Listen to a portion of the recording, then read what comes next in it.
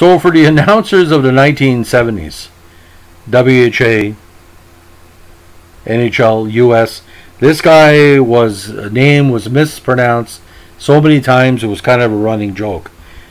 Alan Hangsleben, or Hangsleben, was one of the better defensemen to come out of the NCAA in the early 1970s.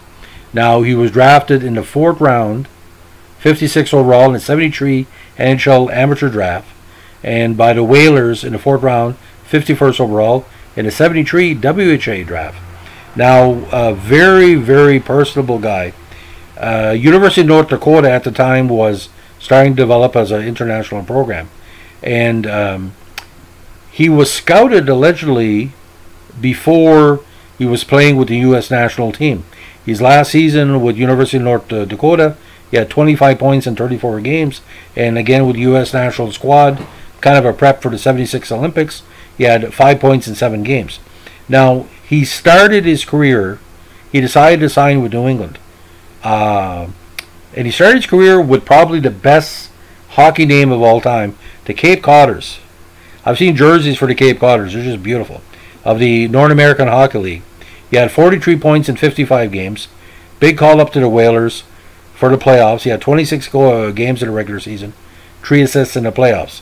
Now, he had one more game with the Cape Codders in 76, and eventually it wasn't his rookie season because he had 26 games before, but his second full campaign with the Whalers, he had 25 points in 78 games, 77 consistent, 22 points, 13 goals, 78-79 with the Whalers, and he did make the jump to Hartford as part of the Whalers franchise, but eventually found himself in Washington, where he played parts of 3 seasons and put up consistent numbers. He was a 10 to 15 goal a year defenseman, and known for his production in the playoffs, because in New England he had put up some really solid numbers. Now, unfortunately, he never played a playoff game in the NHL, but he played with Hartford. That's the same team that played Montreal in the playoffs, but he was gone to Washington later on. Now, he wrapped up his career in the NHL in 1982 with 8 points in 18 games with the Kings, and then ended up with the New Haven Nighthawks. Now, what's nice about this, he has a New Brunswick connection, ladies and gentlemen.